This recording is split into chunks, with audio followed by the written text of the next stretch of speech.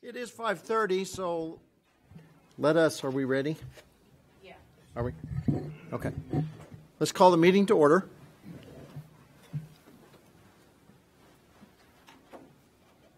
I pledge of allegiance to the flag of the United States of America and to the republic for which it stands, one nation, under God, indivisible, with liberty and justice for all.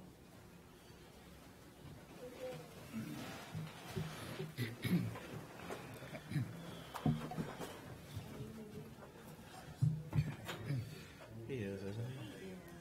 What a guy. The adoption of the consent agenda is our first item to undertake this evening. We have item A, appropriations, and then all the cereal malt beverage licenses. There's 11 under item B. Gentlemen, what would be your pleasure on the consent agenda? I'm okay with it, as is. Yeah, fine. I make a motion we adopt the consent agenda as presented. Second? Okay, it's been moved and seconded. All those in favor signify by saying aye. Aye. Aye. We're ready now for public hearings. A is a public hearing to consider amending the approved budget. Mike? Yes.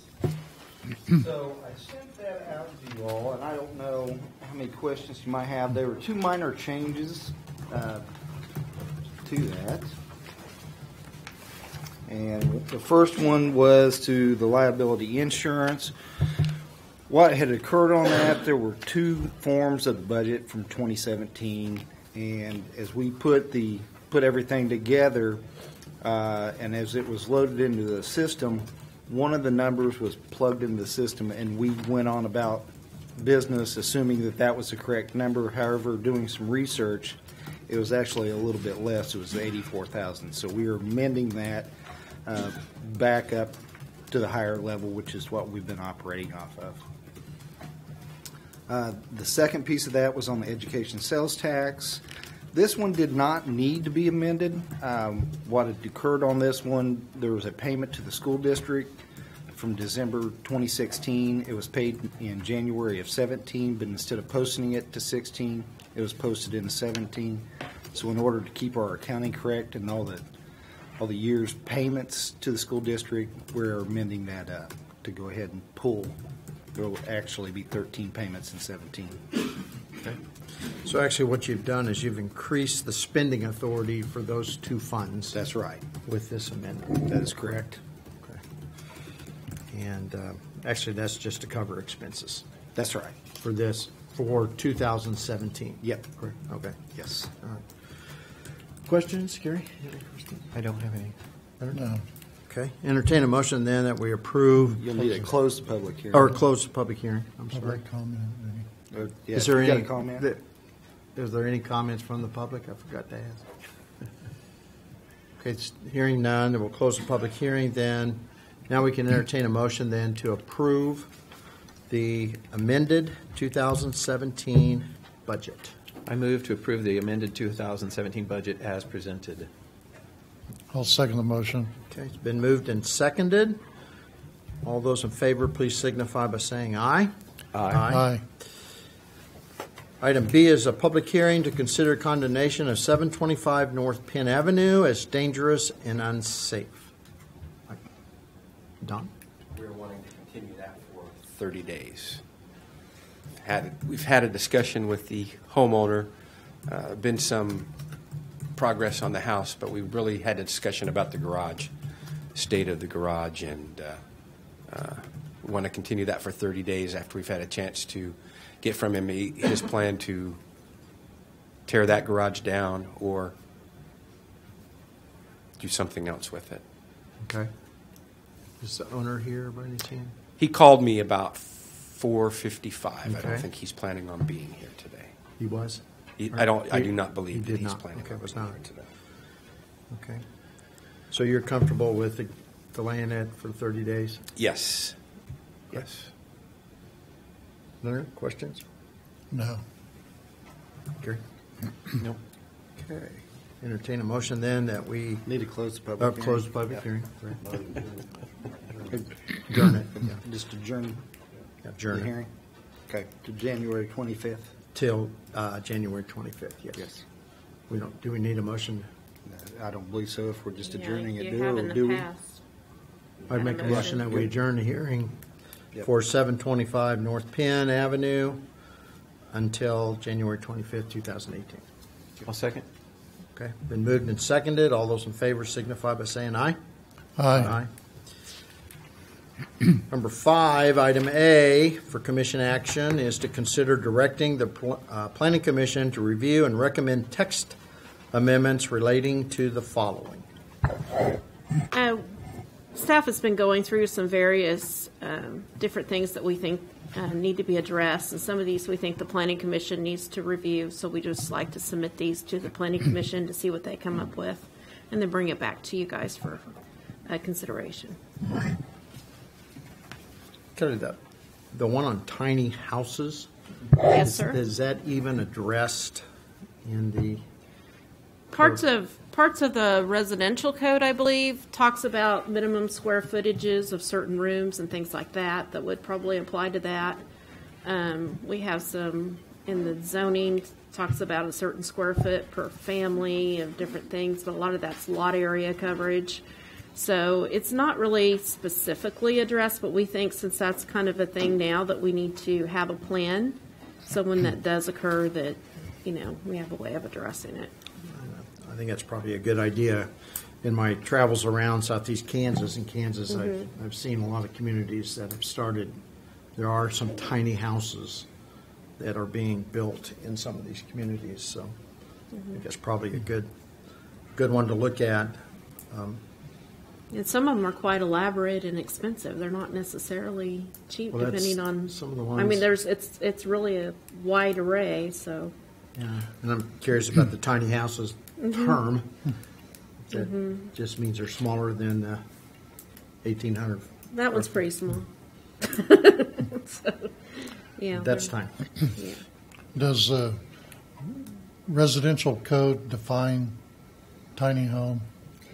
Well, the residential code that was recently adopted, we looked at that, and there's some things in there about minimum room sizes that could come into play for something like that.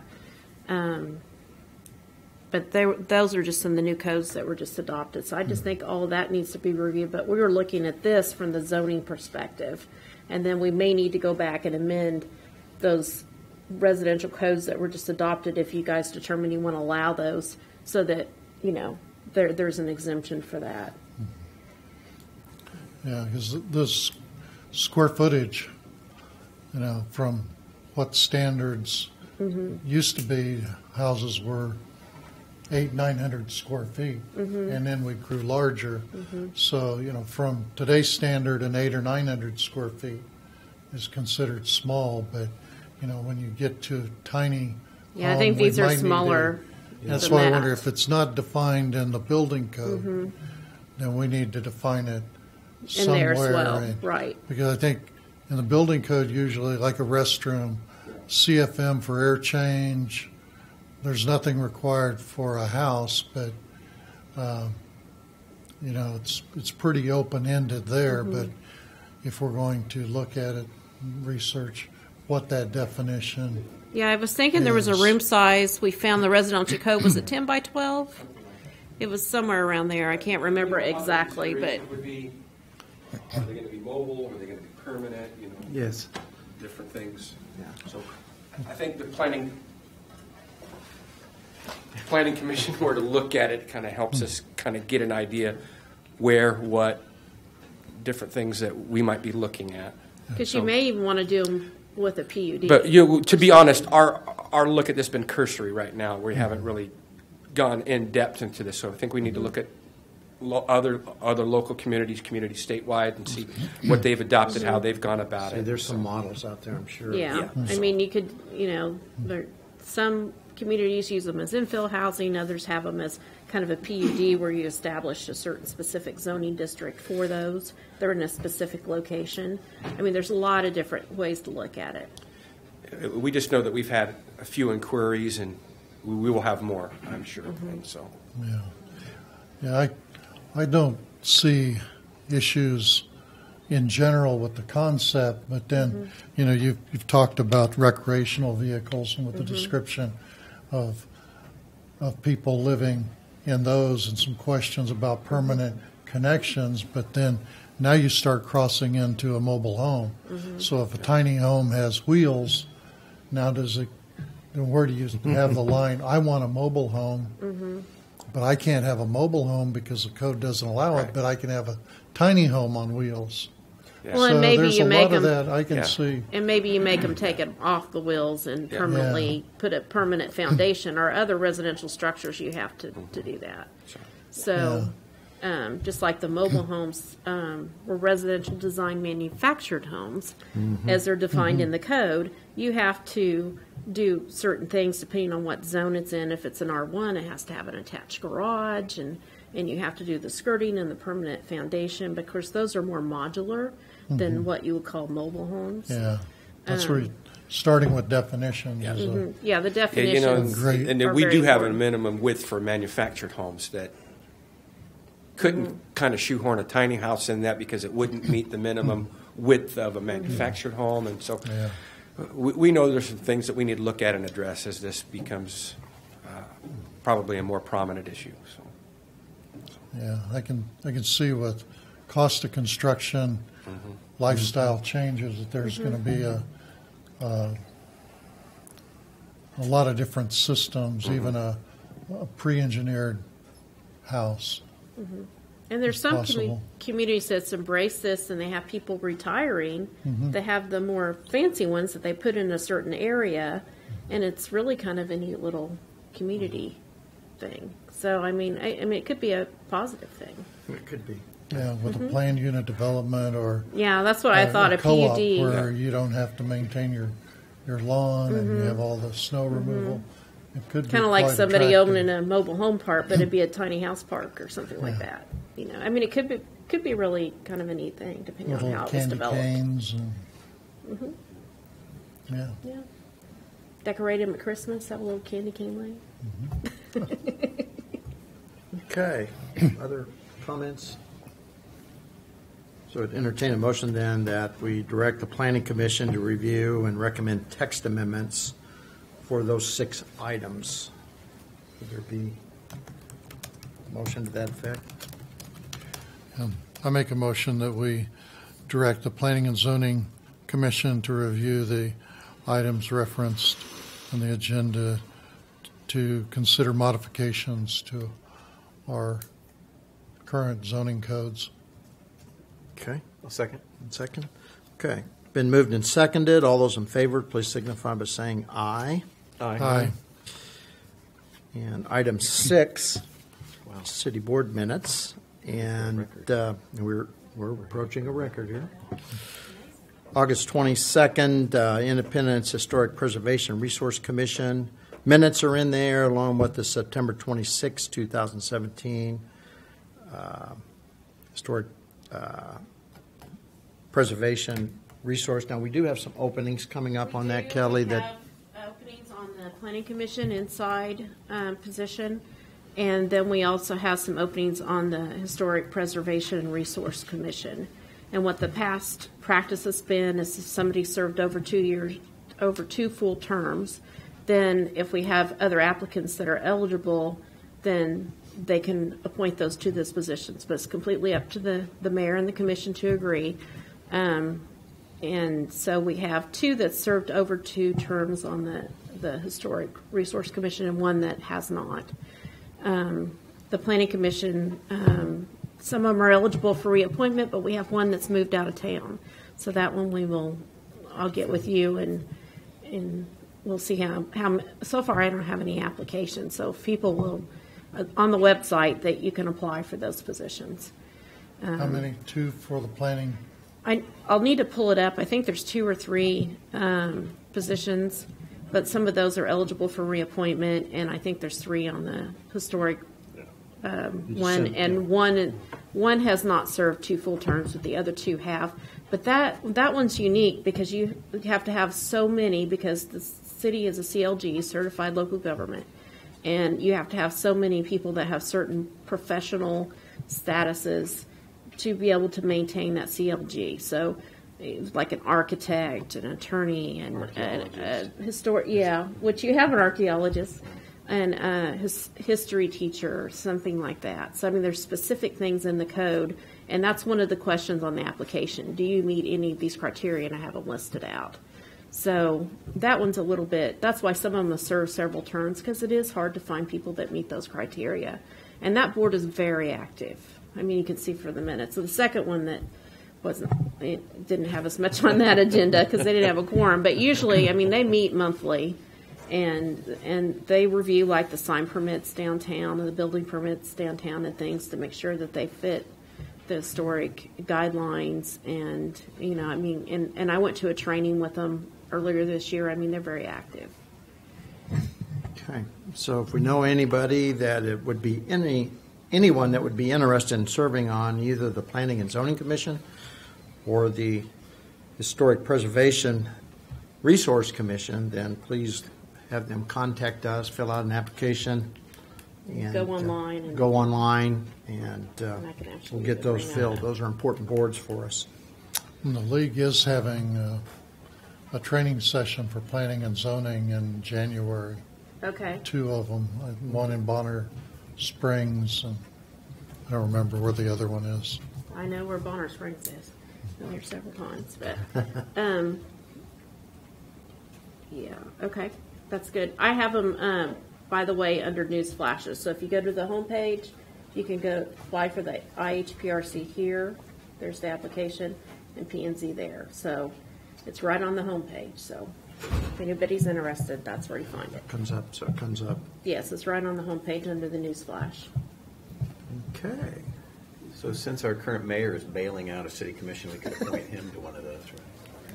Well, you could. It'll be on the next agenda if we get any applications. I have 2 members on IHPRC that want to be reappointed that we've In the got. past, we've advertised for, what, 30 days or something like that. Well, it just kind of, what we'll usually do is do a few weeks, and if we get no applications, we'll extend it. So you guys can determine how you wish to do that. Okay. They may all wish to be reappointed, and you may wish to do that. I don't know. It's up to you guys. It's up to the next mayor. Okay. Commission comments. Gary? I have none. None? No. I have one, or a couple questions actually for Mike. At the last, in our December 5th meeting when we were talking about City Hall and what we do about it, that was December 5th. One of the things that I got to thinking about after the meeting is that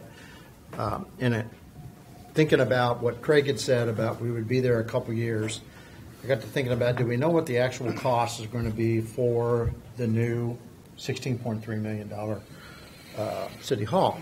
And so actually called and asked if we had requested any information about what that might be. And so I asked Mike if Mike, can you talk about what Sure. those numbers look like? And Just briefly, and these are obviously estimates, and they're more honed in on what from the operating standpoint, what the utility cost would be, most specifically, because a lot of those things that, whether it's at City Hall or where we're at today, or even in the new proposal, those things are going to transfer. You're going to have janitorial costs, you're going to have maintenance agreements on equipment, so those could go up and down some. But one of the big things is we've seen with Building D is the high cost of the utilities there. So we went back and we asked Andy if any of that information had been put together, and it hadn't been. He gave us some ideas, and it looked like from a gas and electrical standpoint, because the facilities will be, it'll have the most modern equipment and installations and everything through that renovation, plus building the new building, be roughly around $105,000. for the year. Yeah, annually. And, that could be more, that could be less. That was just his estimates based on that type of square footage and the improvements that would be made to 1916 City Hall plus a brand-new facility. Okay. So I thought that'd be valuable information. I also thought it'd be valuable to look at what the current costs are at Building D, right? And if we have that $500,000 that's sitting there for the improvements, which I would think future commission would want to invest in some sort of upgrade to help sell the building. If that's what the committee had suggested. And Mike, I know you had looked at some of those numbers. Yeah, so. and we've been working on that, and we've had the RFP in. Just got with the mechanical guy this last week to go over the RFP with him to make sure that we understood those numbers, understood everything that we could anticipate from both phases, understanding more of that. We've had an additional electrical engineer look at this proposal and the ones that we received and make sure that that was in line, as well as whether or not he felt like, based on those phases, that we could achieve the savings that we thought we could recognize on it. And he's confirmed that. So now it's just a point of me finishing up the analysis so I can bring you all good information so that we can make a decision. Right now, it looks like looking at doing the phase one, which is significantly less dollars from the electrical side, would save us about 25% up there through that phase one of what we're experiencing right now, just on the electrical side. Couple that in with what we're saving on the gas by going with the Greenbush deal that'll start up in January. You know, we're looking at saving, $60,000 to $70,000 a year right there, off of where we're at right now, which is running a little over $200,000 on the electrical and about $70,000 on the gas. So we would be knocking that down to about $205, somewhere in that ballpark neighborhood. I'll have a little more firm numbers when we present. Is that including the lease from St. John's? No, that's just straight cost. So if you take into consideration the lease, sorry about that, that would knock off another $100,000 of it. But you can't use your lease money to offset 100% utilities because you've still got maintenance. If you take the $100,000 and put the utilities, you still got to come up with maintenance of their space, too. Oh, yeah, no, absolutely. So it's misleading. That's how, from day one, we've been told 143 for everything, and it's only going to be 43,000. And, we haven't had a realistic number. That 205, that would just include the utility cost. Mm-hmm. We do, because there's additional cost on top of that. We have insurance, we have janitorial, we have exterminators coming in, we have just regular maintenance, we have maintenance agreements on things. So that's not the whole cost of operating the building. Utilities. Yeah, just looking at strictly at the apples utilities. to apples, that would be almost an apples to apple. Right. That's correct. So that just gives the future commission something to look at as far as, because, as Craig said, I don't see why we'd wait to do the upgrade for the electrical at the Building D. And as we talked about in the December 5th meeting, is that there are other pressing issues that could be prioritized as more important than really jumping into that real quick. So it's just something I happened to think about afterwards, so I thought I'd investigate it, find out what the numbers were. There you go. Well, and also on the $43,000, Leonard, I think that was what you're referring was presented on June 30th, correct? Well, we were presented different. Yeah. Initially was in a November meeting. We were presented utility numbers, and in the options, we've been presented so much numbers that haven't been correct. Well, after the article in the paper with the graph in there, I went back and looked, and that was from the June 30th meeting, I believe. Is that where you got that? And then July 26th is when I realized, when I went through the utilities, that meter was missing. And I did notify all the commissioners that I thought that utilities could be off anywhere from $75,000 to $125,000, just roughly looking at it.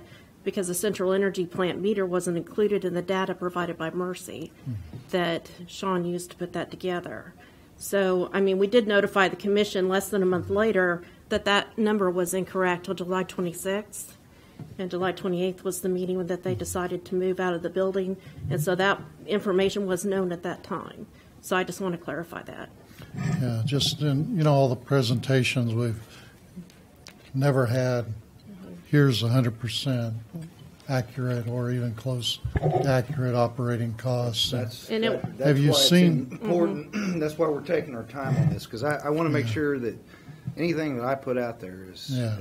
it's good, and you all have good information to make decisions. Have you seen much change with imaging on the electric bill? Is that just 1 month? Yeah, we kind No, of a bind. because really they haven't been operating it all that much anyway. So just to have them to Okay. up and running, I think they were only averaging about one a week. I don't know. That could be misinformation there, but at the same time, that thing is still operational, and until they completely take it down, we're not going to notice anything there at all. But It has to be cooled at the same level whether they're running it. It is still operational. but when they operate it, that's when the demand increases when they're running an image. It So could if it's there. idle, it's constant. It is constant. But yeah. when they operate and it's energized, it raises and puts a peak. Yes, And then we're billed upon a peak, yes, and that's where we're going to see. See, that those Once the demand peak goes charges. away, yeah, it's going to help us a Yeah, lot. that, yeah. those demand charges is what you're talking. Yeah. Those demand charges are. And those are what's really been killing us through this. And when those one numbers were put together, that's when 40% of the building was being demolished. And Yeah. it was really tough, I think, to estimate that. Plus, he didn't have all the data and didn't realize he didn't have all the meters. So, I mean, it was not an intentional thing to intentionally mislead anyone. That was not the Yeah. case. Well, we had a mechanical engineer Mm-hmm. looking at it too, and it's disappointing that you pay a professional in that Yeah, I category, yeah.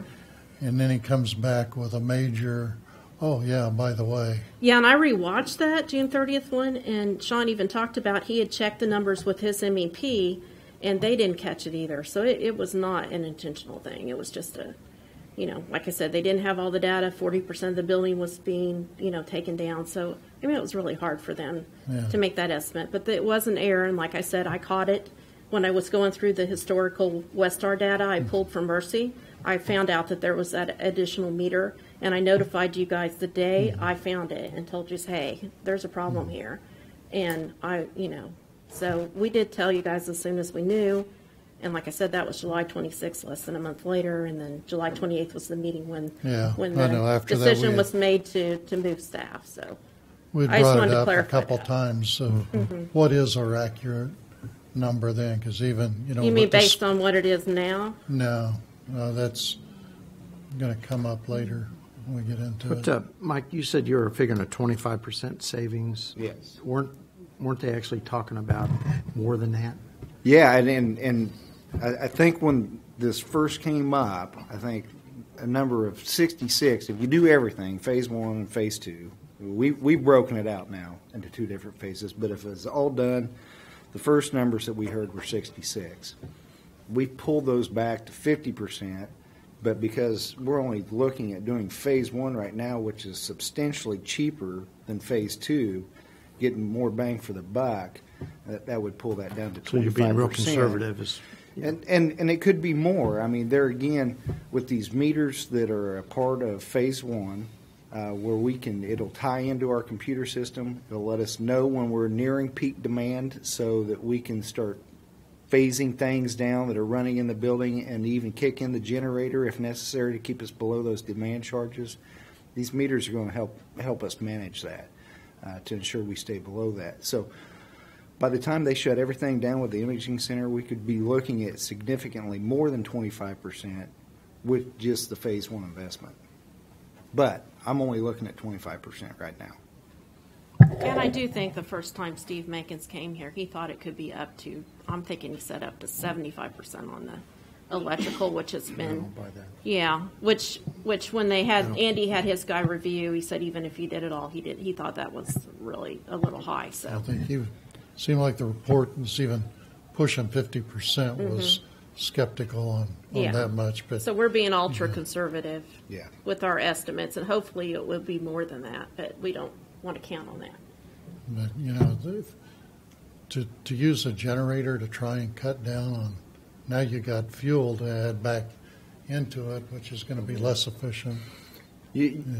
From looking at everything that we know, we typically only get in that situation, most specifically in the hot months during the summer, where the chillers are running, because right now we can't control most of the outside vents, so the chillers are running. We can't pull in that colder air to offset that. So that's going to be part of that phase one that'll help control that as well. But I'm gonna get an expert in here that can talk much better about that than I can. Yeah, you got a lot of issues with a big system with the chillers sized for 150,000 square feet, and you're trying to do half that area, and you can't idle a chiller down, and you almost got a problem of cooling too quick. Then there's a lot of inherent problems with size to square footage that you're doing that you just can't overcome. Yeah, and again, a lot of that stuff is over my head, so I'm going to let the Well, that's why expert you'll talk hire on an that. expert. That's right. Yeah. Okay. Or another expert. Yeah. Yeah. Okay. I don't have any public concerns. There's none. So that means, I might have missed it. The record. 6:02. So I'd entertain a motion then that we adjourn. I'll make a motion we adjourn. Second. All those in favor signify by saying aye. Aye. And Happy New Year, everybody. 2018. And the next meeting Full will of be promise. on a Monday. Yep, that's right. The next January meeting will 8th, be just- Monday, January 8th. It's going to be off our normal schedule there.